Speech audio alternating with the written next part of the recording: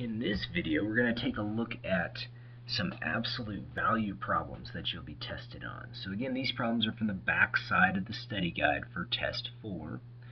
And number 3 on the back side is the absolute value of 2x plus 8 equals 12. So the whole idea with absolute value is we want to isolate the absolute value bars first. So the way we're going to do that is we're going to remove that 8 that's being added to the absolute value by doing an opposite operation, because we need to go from one side of the equal sign to the other. Once we've done that, we're still left with this absolute value of 2x, and it equals 4. So before we think about what values x can be, we are going to think about what two numbers can we have inside the absolute value to get 4. And if you look at off to the side here, we take a look at a couple numbers. Let's say we had 4. The absolute value of 4 equals 4. And there's one other number. Can you guess that other number? When I take its absolute value, I get positive 4. Well, you guessed it, it's negative 4. So that means that we can have two numbers inside those absolute value bars, either 4 or negative 4, to equal 4 when we take their absolute value. So that's what we're going to do with the 2x. We're going to find the two values of x that make it either 4 or negative 4. So we're going to take that 2x and we're going to set it equal to these two numbers, to this number here and this number here, because those are the two values we want to take their absolute value to make 4. So we'll take the 2x, set it equal to 4, and negative 4. So we've got one step to do, and that is just to divide by 2 on both sides. And that will eliminate the coefficient of x.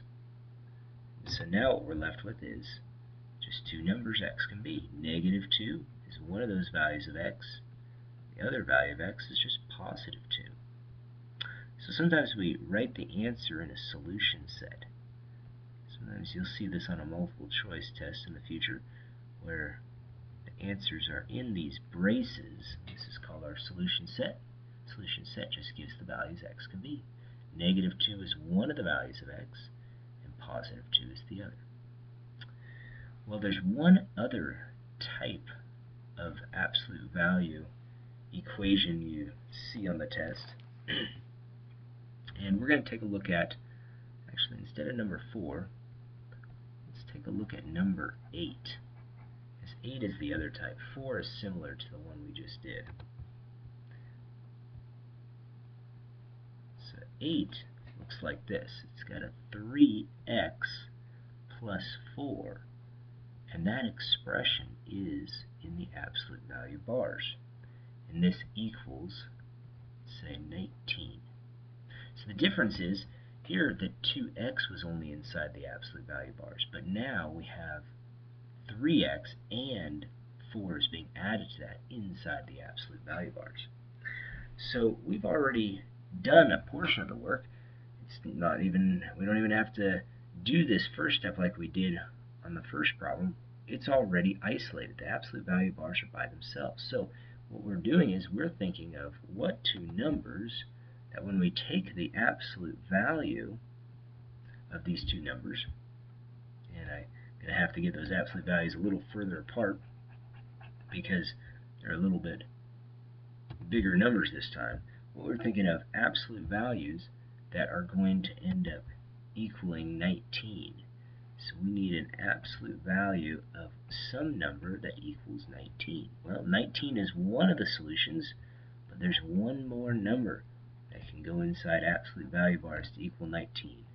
That number is negative 19.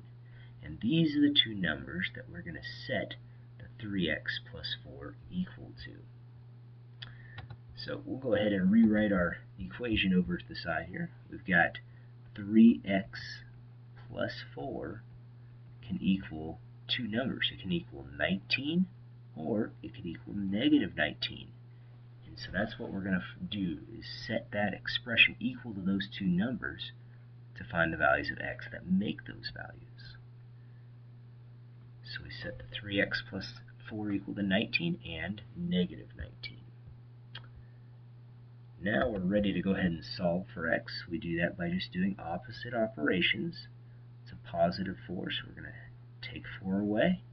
Do the same thing on this other side. So what we've got left, we're going to have to add these two numbers because they are the same sign. Leaves us with a negative 23 equals 3x. But on the other side, we end up subtracting this, we get 15.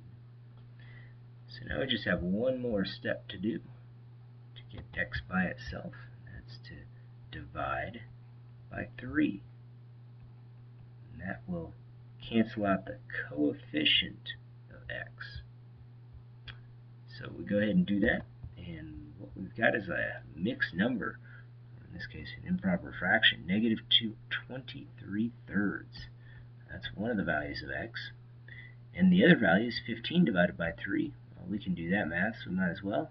That makes 5. So we've got a choice. We can either leave this as an improper fraction like it is. We can do that because it is reduced. There's no common factors. Or we could go ahead and do the division. If we did the division, 3 goes into 23 7 times. 7 times 3 makes 21. If I subtract that from 23, I get 2. And it's over always the denominator. So negative 7 2/3, that's one of the solutions. 5 is the other. And there's our solution. Our solution set. Well, we'll take a look at one other problem in part 4, and that's one of the word problems that you'll see as the last problem on the test.